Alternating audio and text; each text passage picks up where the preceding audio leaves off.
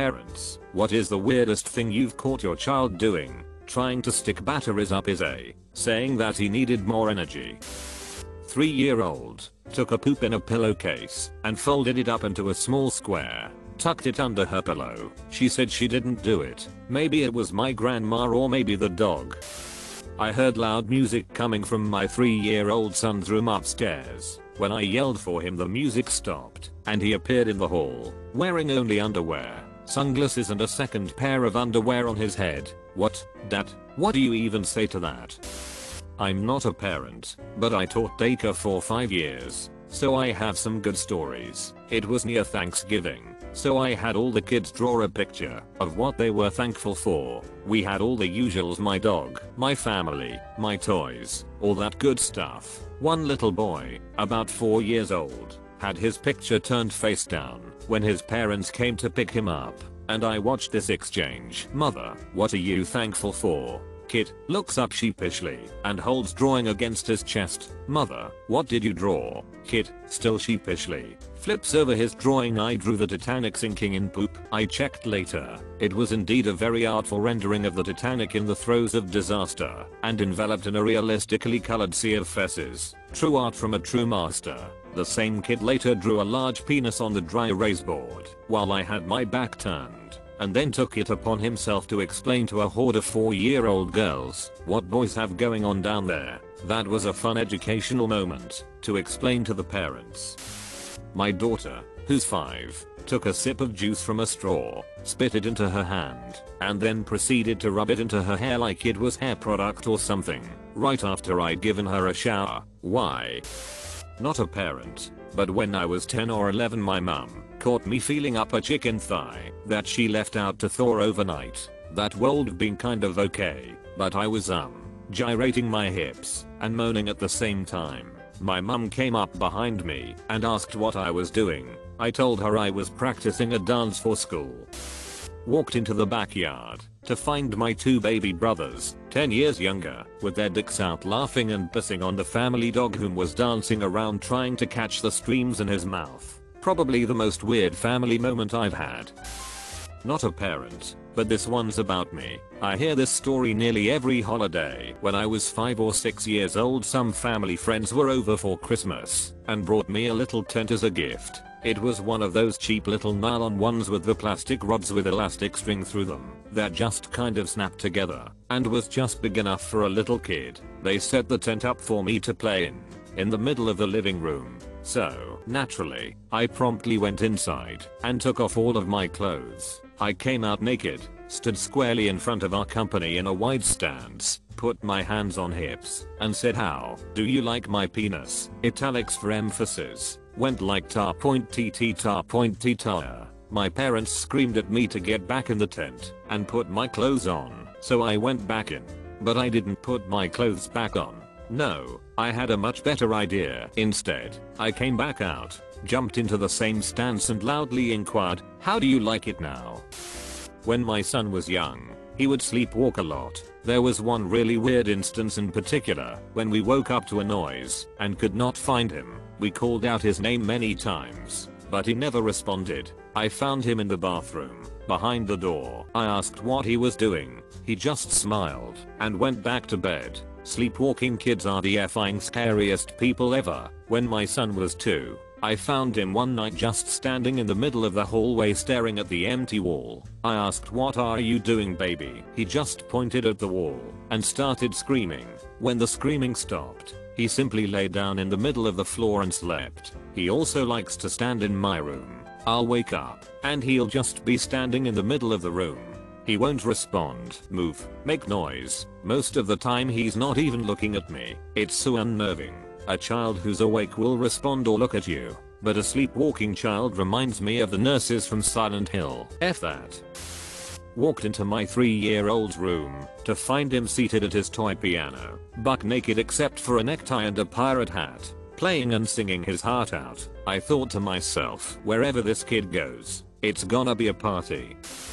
My mum saw 5-year-old me playing with my boner. No, not like that. Playing as in pretending my boner was a stand-up comedian telling jokes to a bunch of my wrestling figures. My father always tells me a story from when I was maybe 4 years old. I was outside playing, and he noticed I was stomping around the sidewalk. The conversation went like this. Dad, what are you doing, bud? Me, stomping ants. Dad, why? They were probably having a good day. Me, well now they are having a bad day. Proceeds to stomp ants. I was the child in this one. At about 5, my parents tried to get me to take a nap, and in true 5-year-old fashion I was adamantly refusing. Eventually they convinced me with the conditions that I got to sleep in their room, queen-sized bed, so much better than mine. And our dog Hamlet got to stay up there with me. Well, I stayed in bed for what felt like an hour, so probably about 2 minutes, before I got bored, went rummaging around my parents' stuff, and promptly found my mom's lipstick. I decided to make Hamlet pretty, but I didn't want to mess up, so I practiced on myself first, smeared the lipstick all over my mouth/cheeks, and lined my eyebrows with it. Dad came upstairs just as I was finishing Hamlet's eyebrows, and I just remember him looking at me, turning around and sending mom upstairs to deal with it instead. My sons are 5 years and 2 days apart, good for some things, bad for others. At about 7 and 2, they were playing in the basement before lunch one day, and while they were eating I went to go check laundry or something, and found liquid all over their train table turned playscape. Upon further investigation I discovered it was urine. When pressed, the 2-year-old admitted that he had peed on everything because his brother wasn't letting him play. My wife caught my 3-year-old laying on his back completely naked with a toy traffic cone on his penis. When she asked him what he was doing, he looked at her annoyed and said, "Mommy, it was about time." We have since started referring to that toy traffic cone as his girlfriend. He doesn't get the joke. Not my kid but my cousin, who's 5, eating dinner last Sunday night when the kid just stops, stands up, walks over to the piano, and starts playing an alarmingly haunting tune. We asked him where he learned it, and he said that it was playing in his bedroom the night before. I had babysat him and his younger brother the night before, and I can assure you that there was no piano music playing whatsoever. Still spooks me to think about. And by the way, he's been taking piano lessons since he was 3. He knows how to play. He wasn't just banging on the damn thing.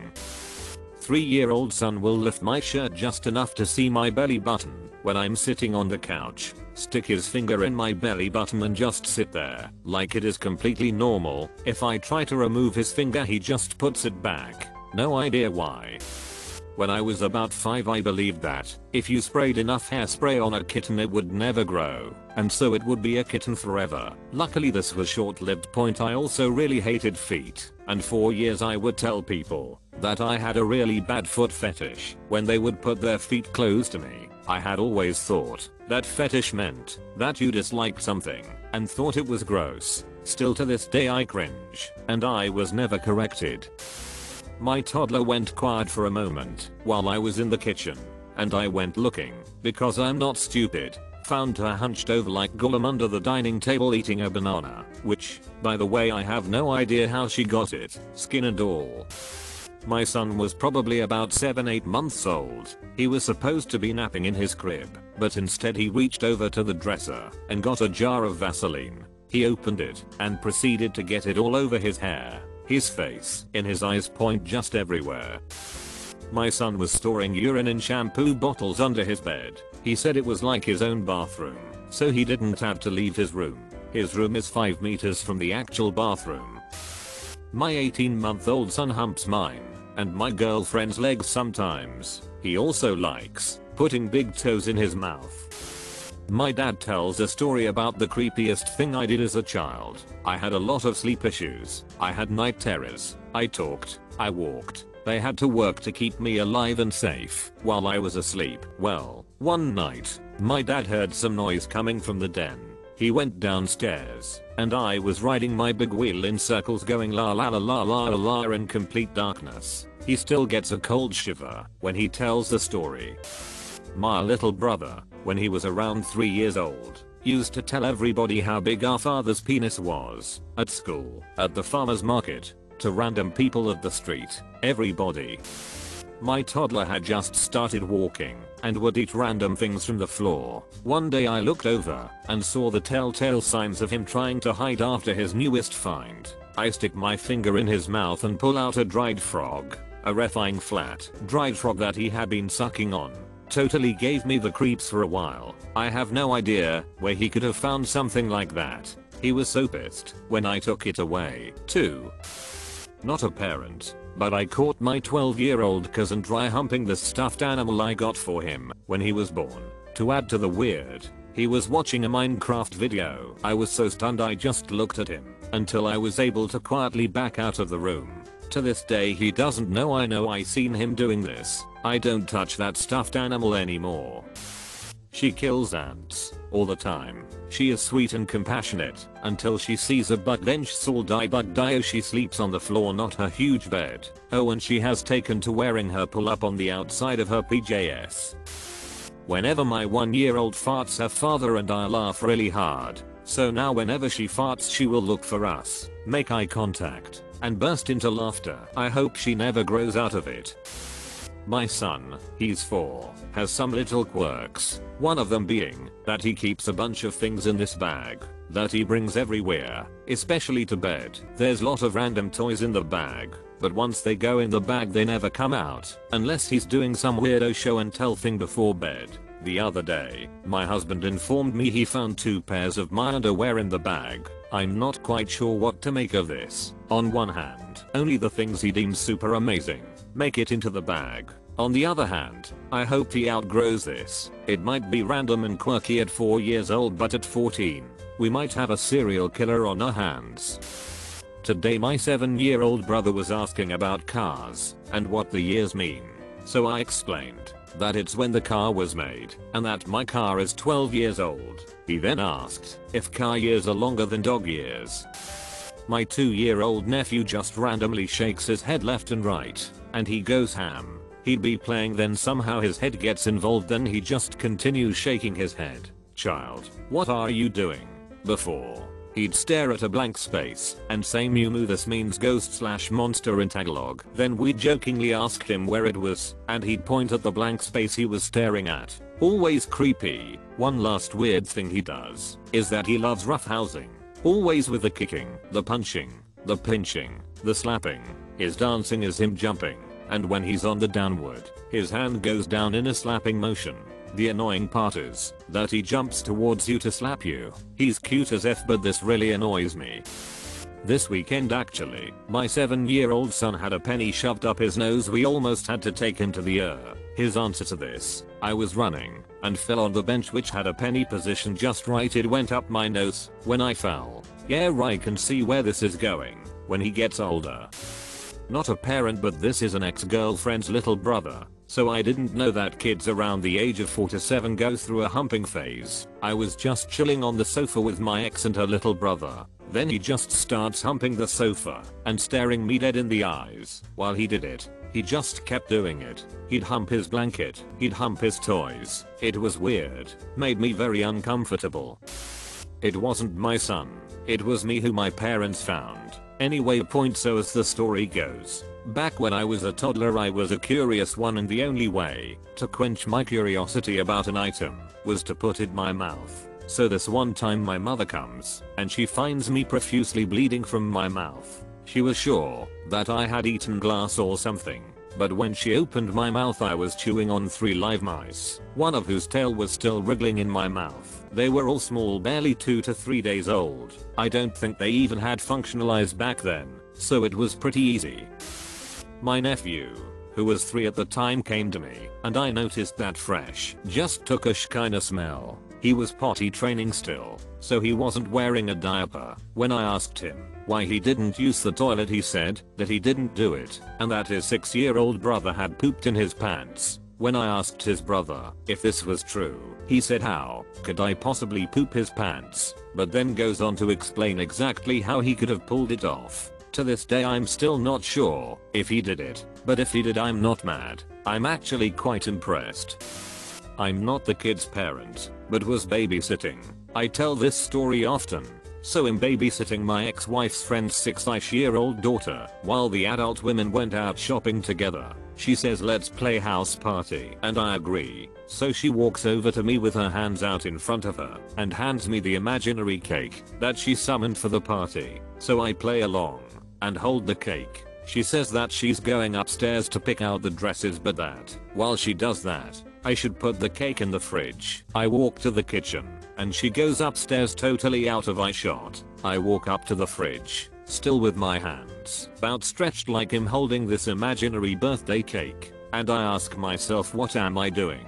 Am I really going to open the fridge door and place this imaginary piece of cake into it? That seemed a bit silly and I was about to drop the imagination game, but it didn't quite feel right just to totally drop out. So I did something easier. I just placed the cake on the counter which I was next to, physically motioning for it to be happening, then went back to sit on the couch until she came back downstairs. Couple of minutes later she comes downstairs and looks into the kitchen, and with serious attitude, being really annoyed at me, says, why did you put the cake on the counter and not in the fridge? I was like, oh, sorry. Really led me to believe that imaginary thought forms are real in a different way, and that kids are generally much more open to that level of perception than adults. Like why they say kids see fairies. Maybe it's because really they're there, but not for those who insist on being so mental.